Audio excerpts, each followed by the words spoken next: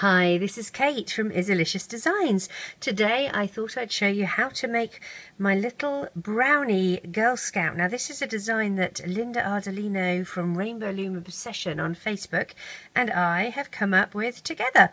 And so this is she. We've already done our little Daisy, so this is the next one in our little Girl Scout series. Our little brownie. So the things we're going to need, I'm going to be using brown bands, some white bands for her socks and shirt, some black bands for her shoes, some skin tone, a single red, and I'm also going to use 2 of my little mini pony beads. These are a size 4mm by 7mm, and you're going to need 2 of those. You don't have to use those, you can use bands, I'm sorry, they work just as well. If you were going to use a band instead, you'd take 2 bands, 1 for each eye, and you would put them on your hook and wrap once, twice, 3 times and 4 times, and that is the same as 1 bead. Okay, so exactly the same, you do exactly the same, except you wrap it round your hook that many times and off we go. Alright, so our loom, we're going to have a single loom. It's going to be in the offset configuration. Columns 1 and 3 are going to be slightly lower than column 2, and we're going to have the open part of the peg facing towards us with the arrow. You can see I've got my little arrow here on my third column of pegs here, facing towards us. We're going to be double banding, which means you take 2 bands and you place them together on your pegs like that, and it gives your figure a little bit more of a robust feeling, a little bit stronger. We're going to do the crafty ladybug technique with hair at the back of the head. So let's get started. I'm using the Rainbow Loom Cocoa bands for her hair, and we will place them here as our first layer. Now with the hair you are doing another layer on top, so you do have to push things down quite a significant amount to make room. So we're doing our little shape here for the back of the head like that. Push things down. Now we're going to have 2 bands here for the base of the neck. We're going to take our hook and wrap a single band once and twice on our hook and place it here as our little end cap. Alright, right there. I'm going to use 2 single bands. The first one is going to go across here in a triangle shape as our crossover band, and the other one is going to go above it like so. Now it's important that we start by looming up the back of her, looping up the back of her hair. So let's dig down past that end cap and loop up the first one. Push things down. You're going to then go to the side, so from your center peg here, pick up the 2 top bands and loop them to their side, and then the next 2 bands go to their corresponding side, 1 up the middle and 2 up the middle. You do 2 up the middle, and then here we just do 1 up this side and 1 up this side. Alright, we're going to move to flesh tone, skin tone. 2 bands. You're skipping from peg 1 to 2 and you're going from 2 to 3. And again, remember, push things down, it's going to get crowded.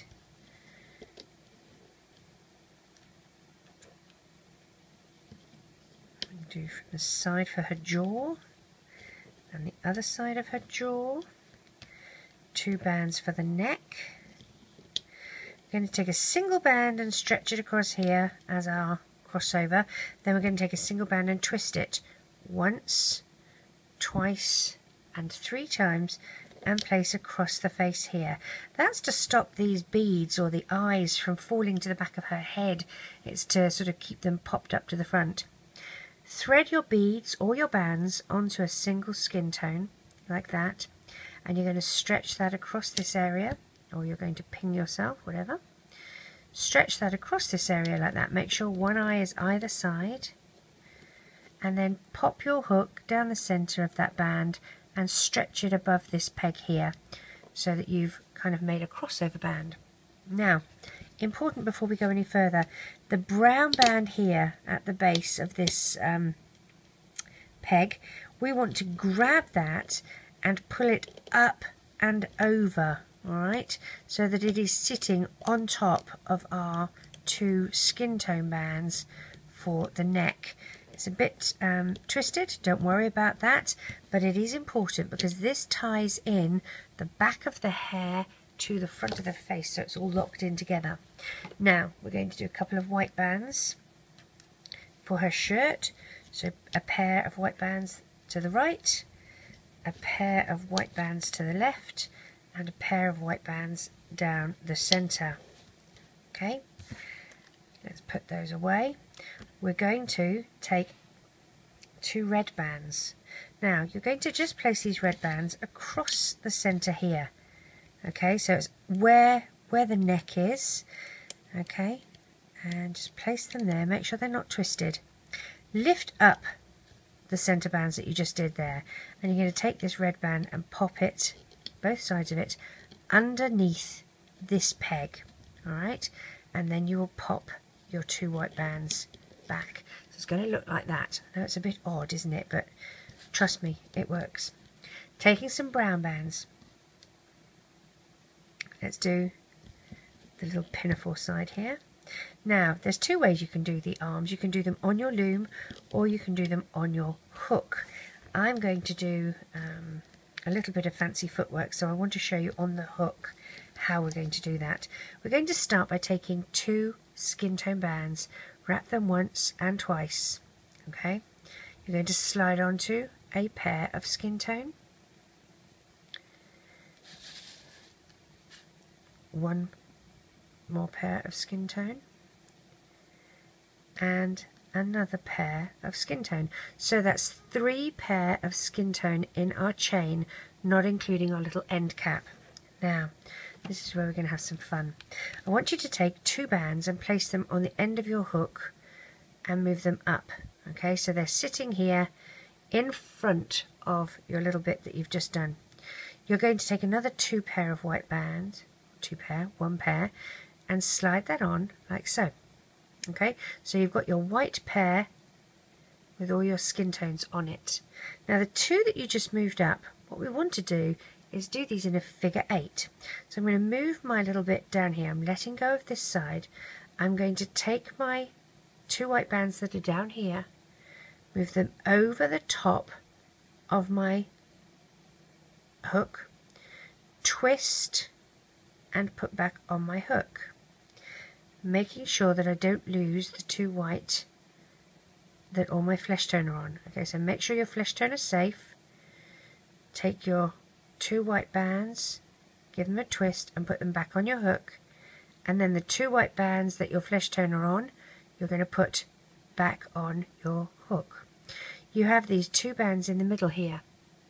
You're going to take them and pop them over the end of your hook, and we've sort of now formed this little cuff.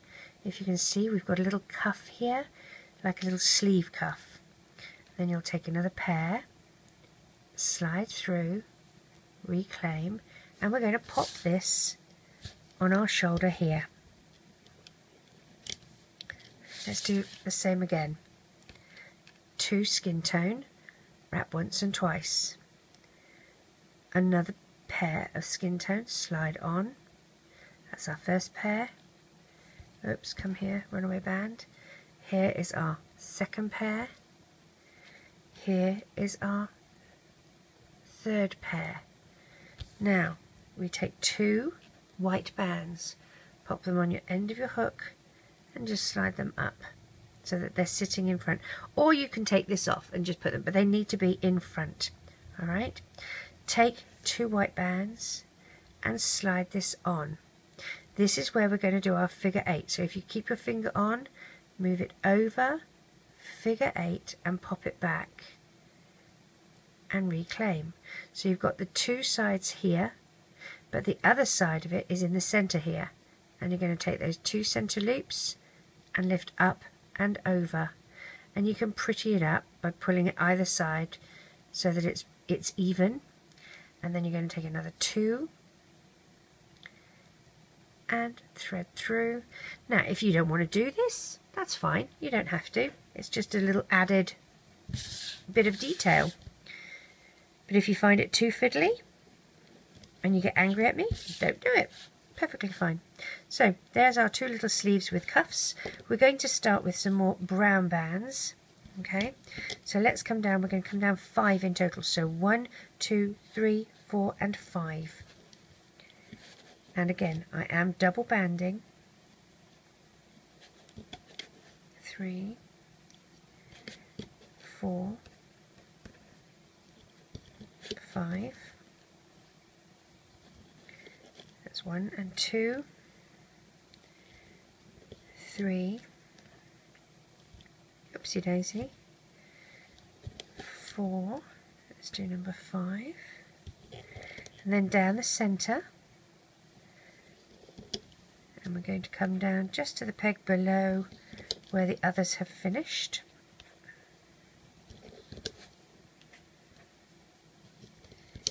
We're going to do 2 from the centre to the right and 2 bands from the centre to the left, and take a single and do an end cap for here.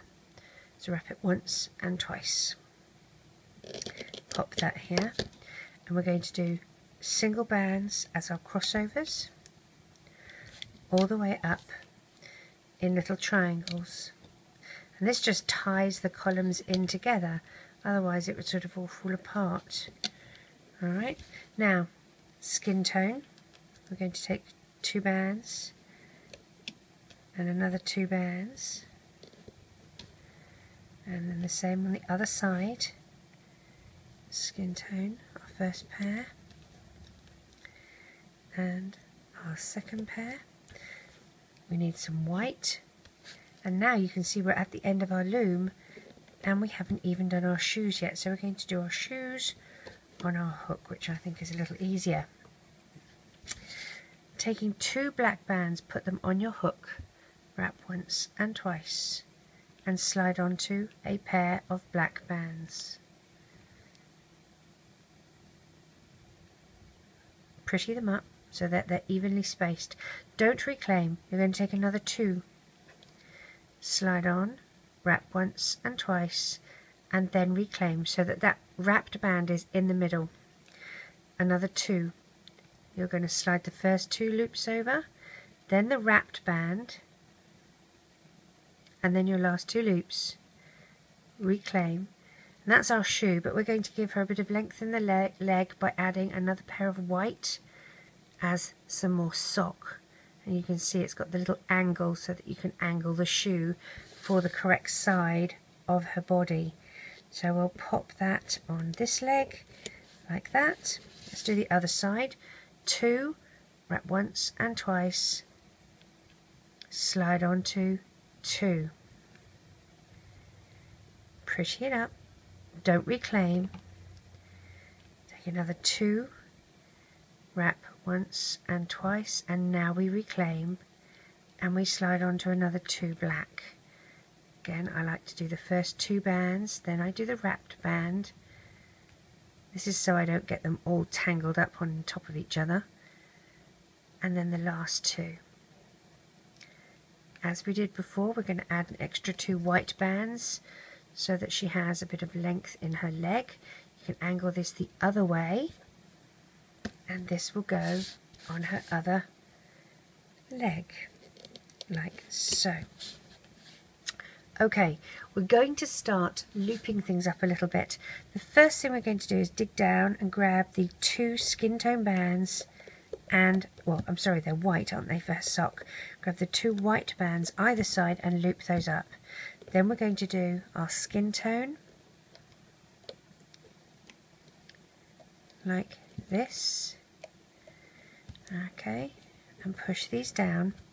Dig down past your end cap, and you're going to grab the 2 top bands, loop them in, and then go to the other side and grab those 2, loop in, and we can loop up our centre one. Now I want her to have a little bit of a puff to her dress here, so I'm going to take some brown bands. I'm going to take 2, and where these skin tone ones are, I'm just going to pop my hook through.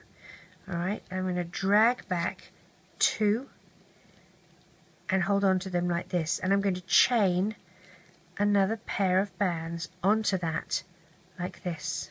Alright, I'm going to put one side, the side that's closest to the end of my hook, on that peg, and I'm going to hold the other one out to the side with my fingers. I'm going to dig down, find the two bottom bands, loop up, and then put those two brown bands back on. Okay, let's do the other side. Two brown bands through the skin for the leg, just the skin for the leg. Reclaim, take another two, chain onto them like that. Now we're just going to put the two closest to the end of our hook on the peg above, and we'll hold these two out to the side while we loop these two brown ones up, and then we will replace these two onto that peg as well. Push things down. Let's continue looping up. By looping up, you're going to push those crossover bands back with the back of your hook, so you're just getting to those bottom two bands. Loop up.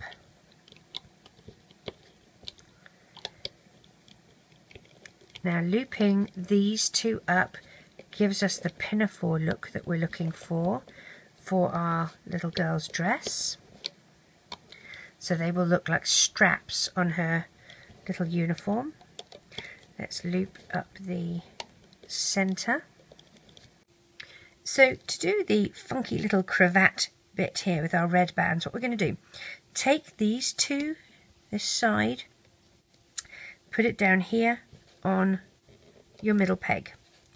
You will dig down, find the two bottom white bands and loop them up.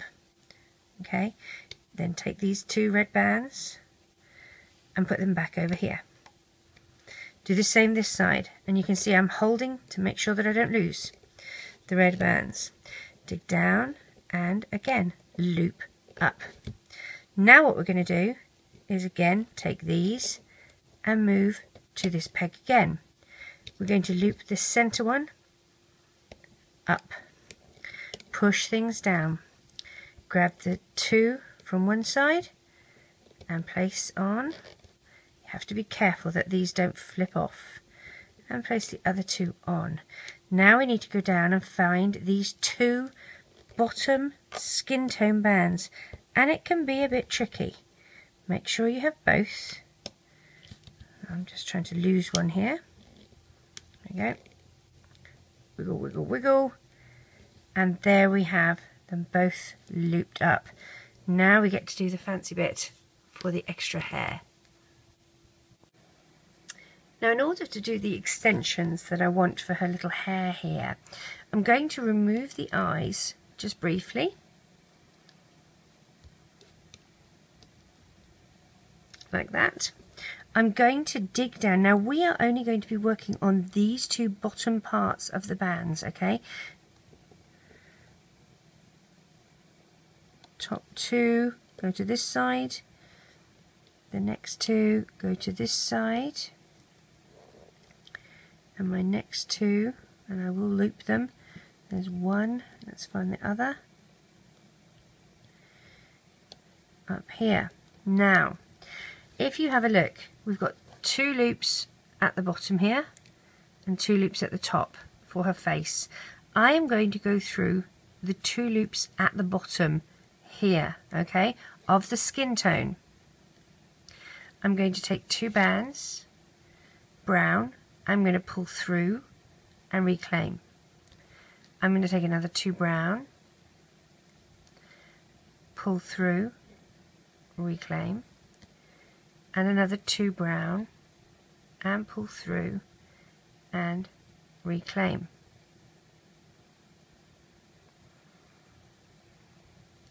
I'm going to take these two off and release them, and I'm going to put my brown bands back on my hook, and the two closest to the end of my hook I am putting on that peg and holding the other two out to the side. I'm going back to my skin tone and putting them right there. Okay, now these two here I'm just going to leave up on here for a second as I do this other side, because we need to put our eyes back on before we close things up. So again, 2 bands, you're going through the bottom 2 of the skin tone, loop up, chain in and reclaim, and another 2 and chain. Remember, the 2 loops that you just put back on are going on this peg, so release that, put these 2 on. These 2 can sit up here in a holding spot, and you're going to find your 2 little skin tone and pop those back. Try and make sure they're not too twisted. This one I just twisted up. There we go. You can pull that out to the side if you need to, just to make sure. Now we're going to put our eyes back on. So first of all, grab your little band and twist it once, twice, 3 times, and pop that back on. Push things down. Here's your eyes. Pop on. Make sure one goes either side, and then split your band and place one over the other. Alright, just as we did before. Now we're going to dig down, and we need to find these 2 skin tone bands here and loop up. Same on this side. Make sure you just get the 2 skin tone and loop up. Now we can put these brown bands on top here like that. Push things down. Take these 2 and place them on top. Push down, digging all the way down past the end caps. Push the end caps back with the back of your hook. You're trying to find these bottom 2 brown bands. You have to go through the eye bands and everything just to find those bottom 2. And I think I've got more. No, I've got just 2. Okay, don't forget to loop up the center of your face. We're looping up the side here and another side here, and then the center, and then using 2 brown bands we're going to tie off. Oops, let's make sure we use both of them. I use 2 because it's an insurance policy. If one band breaks, the other band will still hold everything together. I use the back of a hook to help me take my creations off my loom, of a metal hook. I find that it helps release the pressure. If you are just pulling this off your loom, you really do run the risk of your creation snapping, the bands snapping. It's too much. Gently ease off.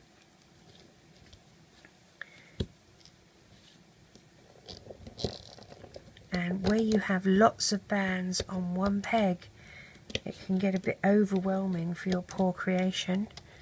So you do want to take care.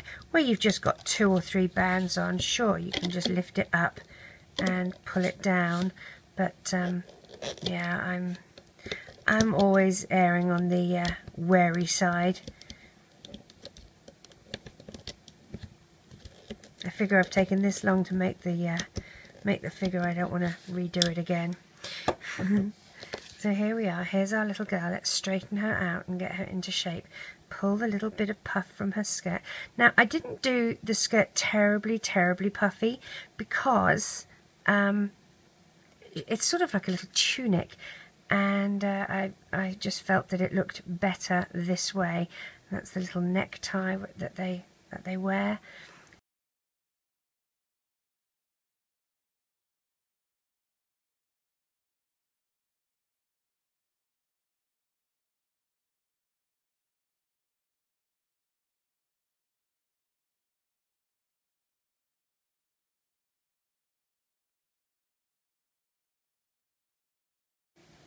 So if you wanted to do, you could just leave her like this, but if you did want to do the little sash that goes across, what I'd suggest doing is just where you come up from the little lip of the puffiness of her dress, just go through one little band here with your hook and grab a single brown band, and we're going to pull that through and reclaim. You're going to chain another 1, another 2, 3 and 4. So in total you have 1, 2, 3, 4 and 5. That will go across to her left shoulder. Now to join it to her left shoulder, take one side off your hook. You're going to look at her shoulder here and see where the brown band is. Just go through one and then replace your little brown band on your hook. Taking a single band, you're going to go through all of the loops that were on your hook, and then we're going to start going down the other way. So again, that was our first one. Chain another 1, 2, 3, 4. See how you're at. I think you're probably good. Take the end one off so you're holding it.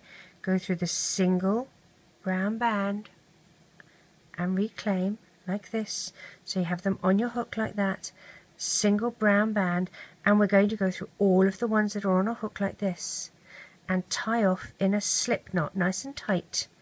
Okay, and this can be her little sash. If you wanted to make her one, you would hide this little band inside her body.